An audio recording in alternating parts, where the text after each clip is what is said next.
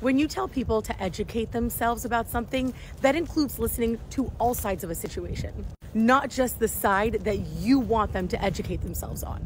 And you know what happens? Sometimes you tell people to educate themselves and they don't actually agree with what you think. And that's got to be okay with you when you want people to learn more about any situation. They might not come out in your favor. It's actually why I hate the words educate yourself when people are arguing about a topic and they're like, educate yourself. Really, what does that mean? Does that mean that you want me to educate myself with what you're saying and then just to agree with everything you're saying? Because once you educate yourself, well, then you're going to agree with me. Things just don't work like that. And then when they educate themselves and don't agree with you, you just tell them that they're wrong or that clearly they didn't educate themselves correctly.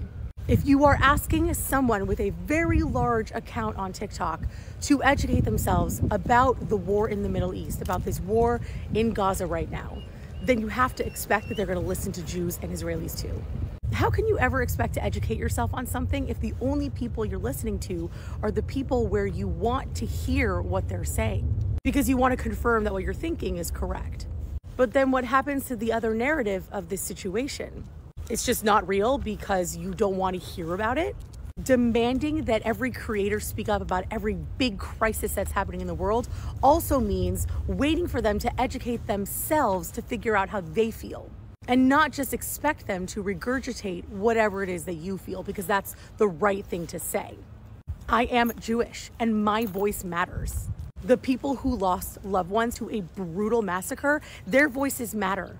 The families and friends who still have hostages in Gaza, their voices matter. And the voices of Palestinians matter too. Do you see how I did that? How all those things can happen at the same time, that all of our voices can matter. This is a terrible war that's happening. It's awful. I want it to end. I want the hostages returned. I just hope that you want that too.